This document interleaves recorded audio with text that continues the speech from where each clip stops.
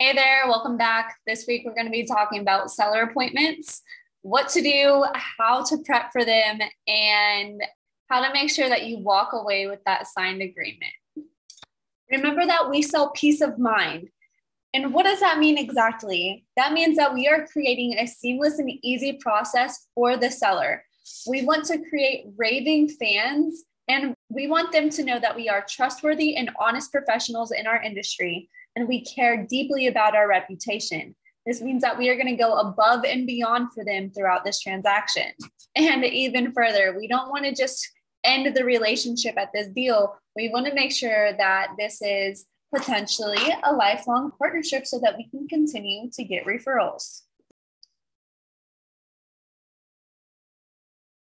So how exactly are we going to prepare for this appointment? We're going to review our notes that we had originally written down from our original cold call with the seller. We're going to review their motivation, their timeline, their price, review the comps that we pulled for the property. We're going to make sure that we're looking at our lower range. Okay, so when we pull comps, sometimes we have a range between lowest to highest sell point, depending on grades of materials that we use. Okay, so we want to make sure that we're using the lower end comps.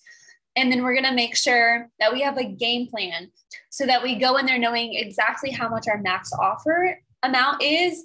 And, just kind of game plan what you think the seller is going to be thinking and feeling throughout the conversation, just by the previous conversations that you've had with them, what some of their objections have already been. You just want to game plan how you want to go into the appointment. You also want to make sure that you have your contracts printed out and available for easy e-sign. So while you're at the appointment, you can either pull out the contract and have them sign right there or send it to them via email. And then before you go to the appointment, you also want to look over the scope of work. So that way, when you're going throughout the house, you can make sure that you check off, the kitchen counters were this type and the floors were this type and the roof was this old. You just look over the scope of work before you go so you know what to look for, and make sure that you have that printed off as well as your comps. And then, of course, relax before you go in there, whether that means you need to listen to a really upbeat song to get you hype, or if you need to listen to a calm song to just calm your nerves, just whatever is best for you. Relax before you go.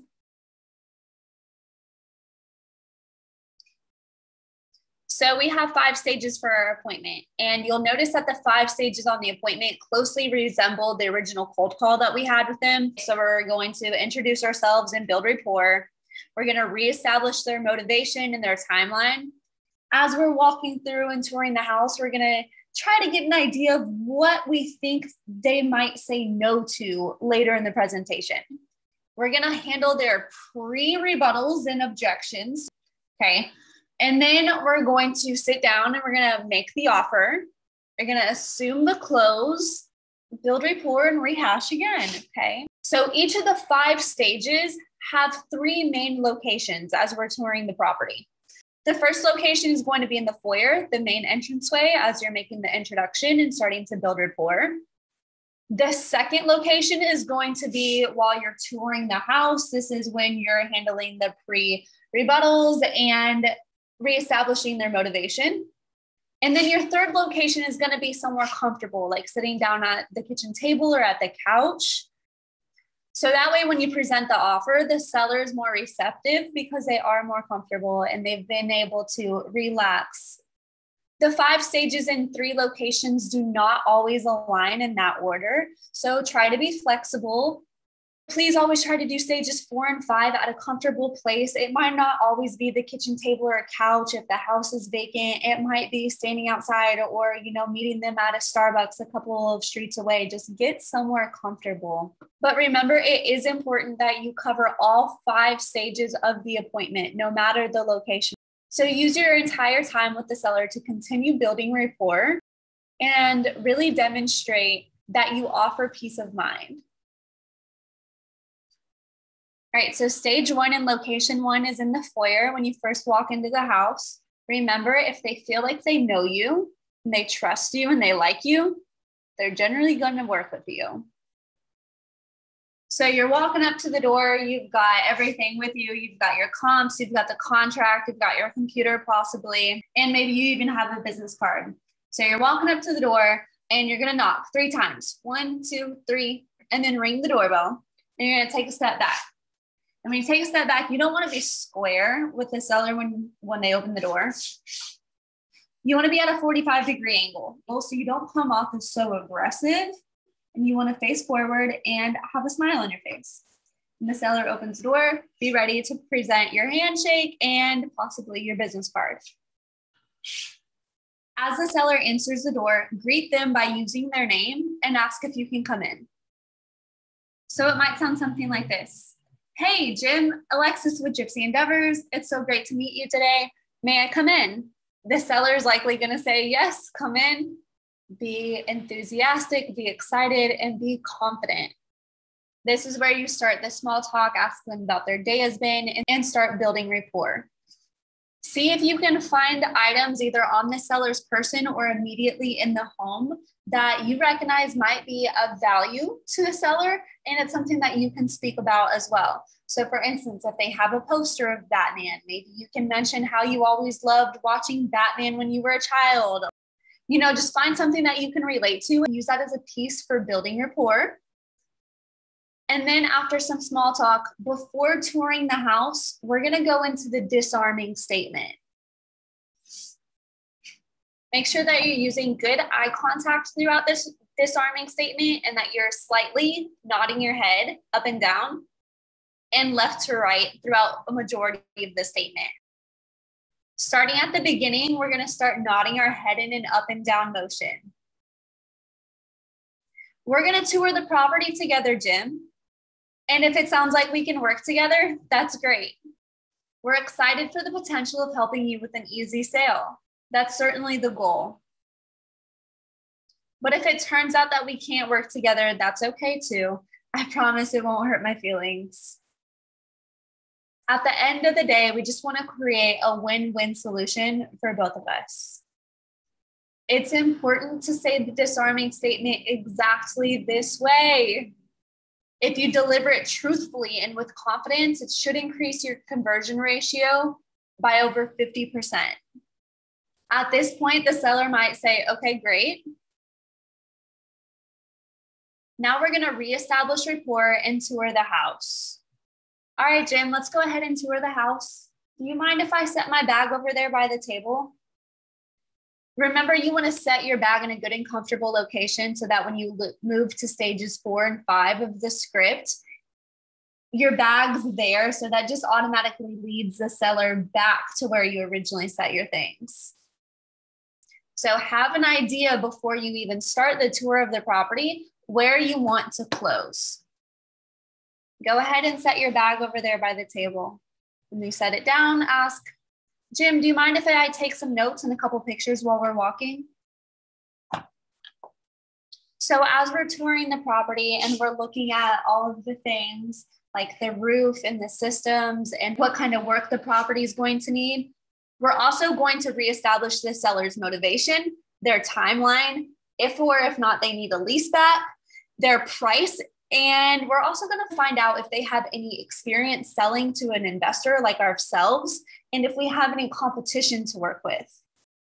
And this is going to happen all before we make the offer. So if we're asking about their motivation, we're going to refer back to their notes. Why are they selling the property? Well, if they came from a foreclosure list, it might sound something like this. Hey, Jim, when did you say the foreclosure date was set for? Whatever they answer, no worries. We can handle that for you. Or if you pulled a probate list.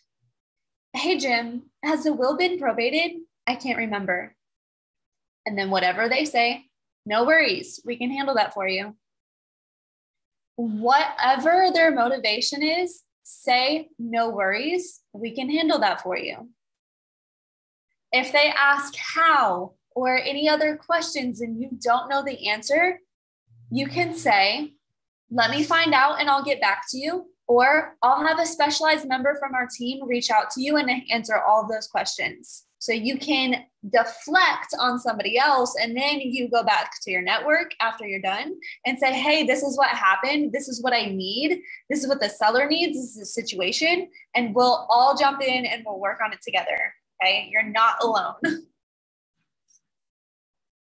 So we're continuing to walk around the property. Potentially now we're on the exterior of the house, getting ready to come back inside, or finishing up in one of the bedrooms, still walking around. Okay.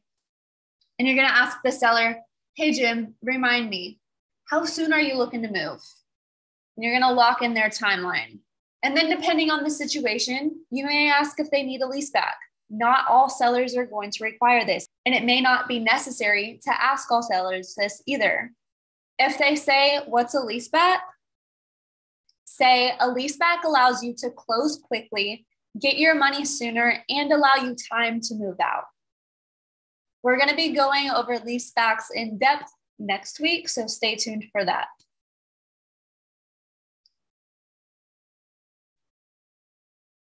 So now we're going to ask them about their price and experience working with other investors.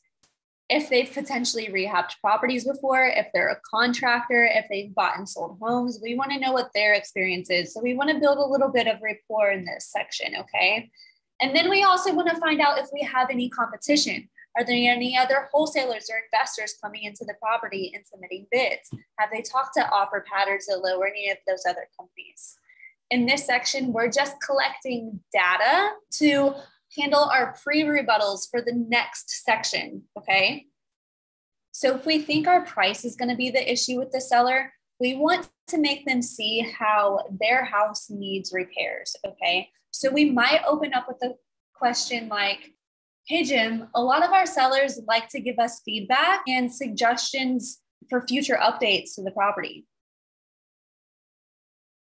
Hey, Jim, a lot of sellers like to give us suggestions for future updates to the property. If you were going to change anything in your home or remodel, what would you change? What would you do?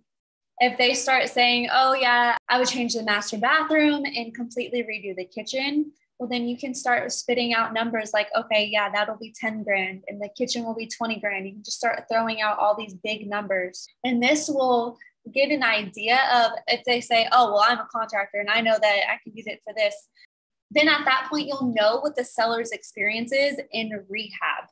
If the seller says something along the lines of, oh, the property's perfect, well, then you know you might be off in price. So you're probably going to need to say the price pre-rebuttal in the next section. And then you might ask them the question, hey, how familiar are you to selling to an investor like Gypsy Endeavors? Depending on what they tell you in this section, will tell you if you need to handle the investor pre-rebuttal in the next section. Another question that is always great to ask is, hey, is there anybody other than us coming out here? Are you entertaining any other offers? Are you entertaining other options to sell? Some of those questions so that you know what to handle in the next section. All right, so now we're jumping into the pre-rebuttal and objections phase. The goal here is to guess which one of the two common objections the seller is going to have. And then you're going to want to handle this objection with a pre-rebuttal before you ever even make the offer. Remember, this part is kind of like a game. If we clear the objections out of the way, we remove the seller's reasons to say no. So if we think that we might have other competition with investors, we might say something along the lines of this. Well, Jim, there's two types of investors. The investor that can contract a property and the type that can actually close. Interestingly enough, 95% of the people who call themselves investors aren't truly investors. Do you ever hear the ads on the radio about getting rich quick by flipping real estate? The seller will likely say yes. Those radio ads teach people how to tie up properties with contracts, and then instead of closing, they resell your contract to another end buyer, which doesn't give you peace of mind, does it? And you can see how that's a problem. There's a few things that you should check for when working with an investor, and we call it POET. POET stands for proof of funds, option period, earnest money, and TREC contracts. If you don't have a proof of funds from a reputable bank, potentially you could go get pre-qualified from a hard money lender to show, hey, this is my proof of funds. You can also get a fake proof of funds if you needed to. Maybe you skip this part completely. The second thing that you mentioned here is option money. Option money is the money that you give the seller for the option to purchase the contract. In that time, you get the property under contract, and as a wholesaler, yes, you are going to remarket that property and send it to investors and then get investors' bids and sell the contract. Okay, so your 10-day option gives you time to find the investor that's going to purchase the property. Because if you can't find the investor, well, now you're tied up in this contract, right? So when we get an option period of generally 10 days, sometimes we can get it for 14 days or less or 21 days or less, but 10 days or less is average. So you want to make sure that if you can't find a buyer, that you cancel the contract before 5 o'clock on the 10th day. So if you sign it on the 1st, then you want to make sure that on the 10th, it's canceled before 5. And generally the option money is like $50 to $100. It doesn't have to be that. You can definitely give less. You could potentially give more. Generally, we give like $25 an option. The third thing that you mentioned here is earnest money. And earnest money is what you put down as a deposit for the house to show that you're putting your money where your mouth is, essentially. Generally, your earnest money is 1% of the sales price of the contract, the sales price that you and the seller agree upon. That is not rule and it's not law. It doesn't have to be 1%. It can be more, it can be less. You just have to give some amount of consideration.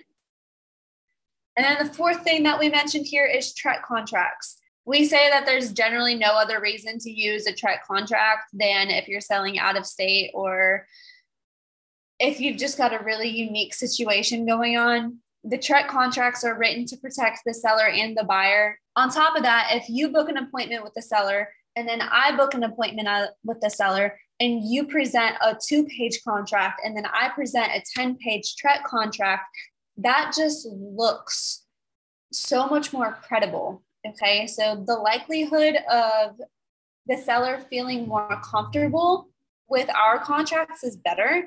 Yes, you can definitely go get your own contracts made through an attorney. You can download some offline. Wouldn't recommend that. Make sure that you completely understand your contracts before you sign anything. Next week, we're also going to be going over our contracts, so stay tuned.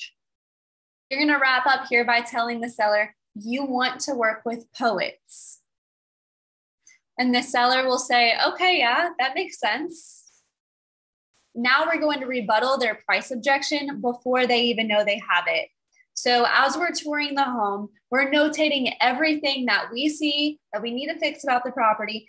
And we're asking the seller if they were going to flip it, what they would do. This gets them excited and interested in the transaction. So when we asked the seller earlier what they would do with the property, we may or may not have thrown out a number for that fix.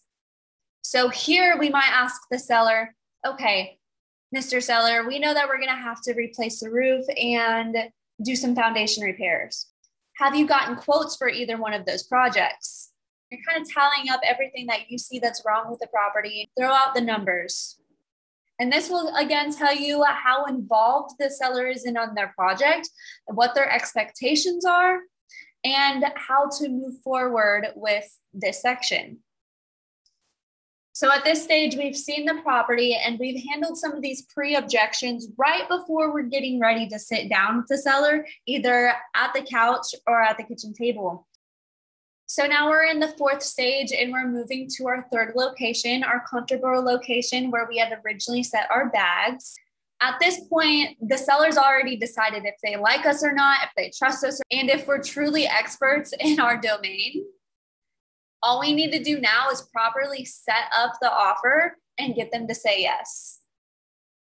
So we're going to set up the offer using the comps and repairs explanation.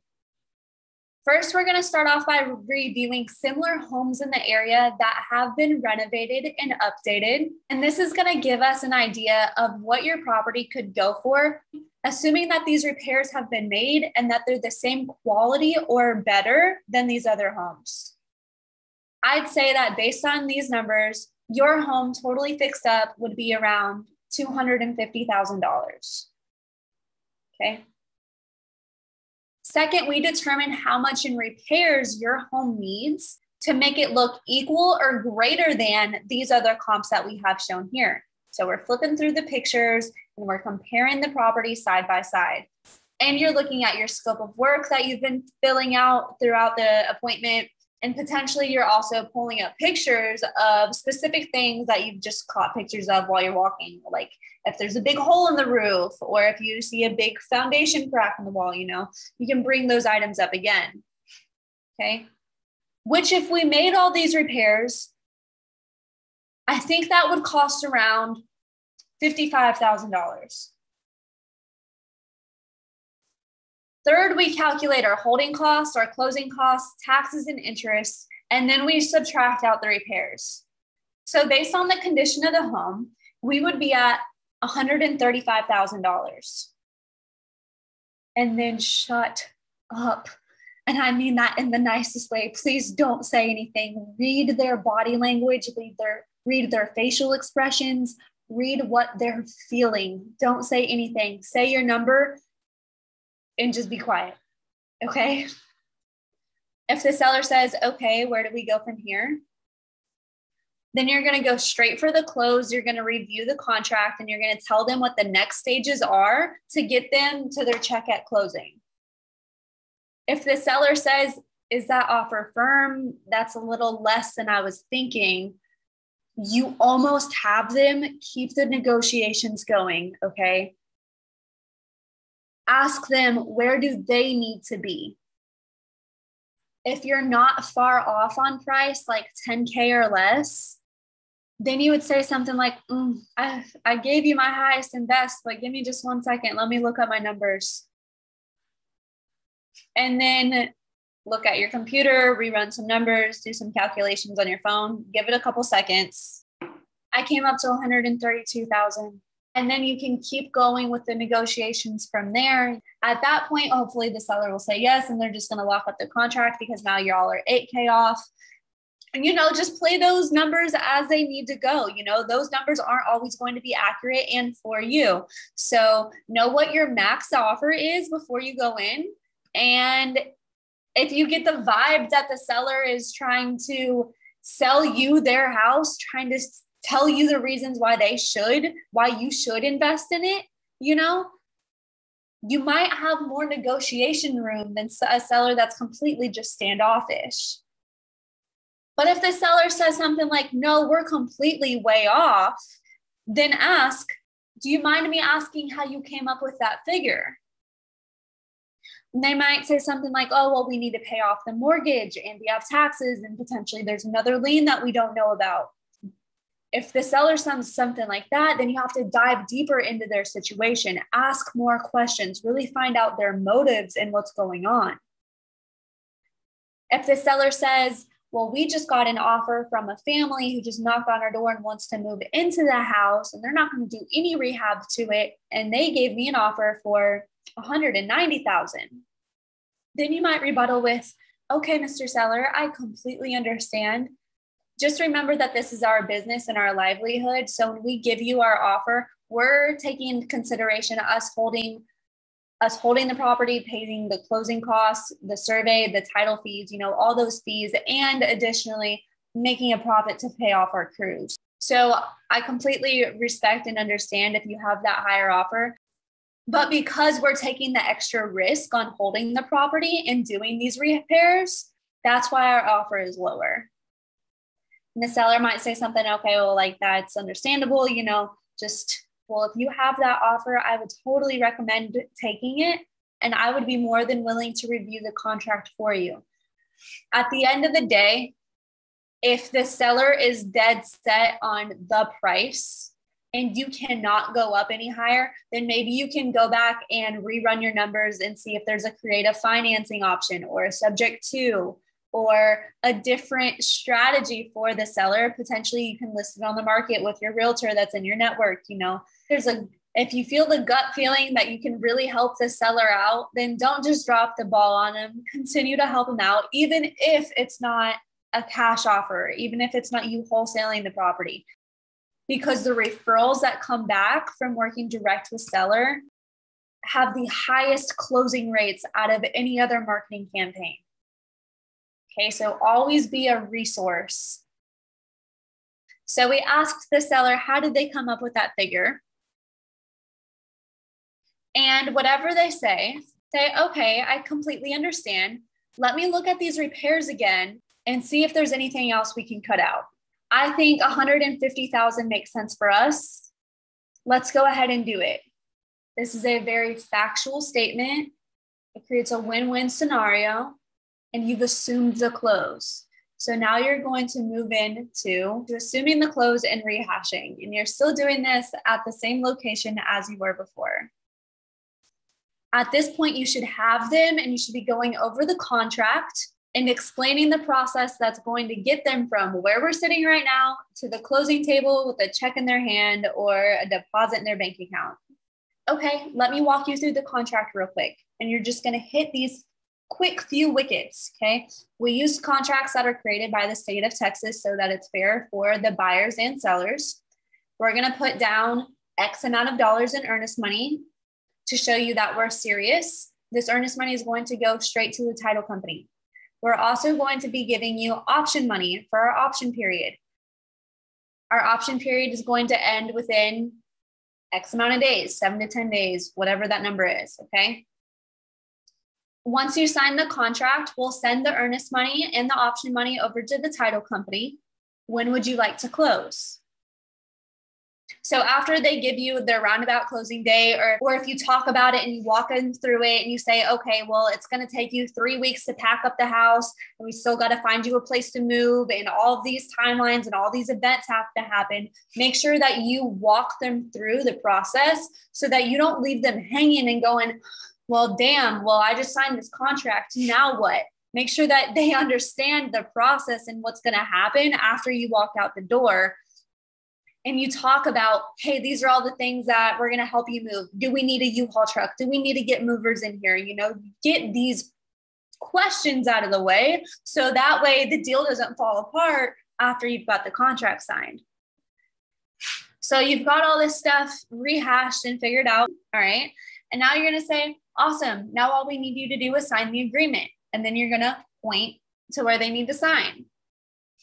Or if they don't want to do wet signatures and they would prefer you send them the electronic copy, then you can whip out your computer, your iPad, whatever, and send them the electronic copy. And at that point, I would wait for them to get it and pull it up on their phone and sign it there.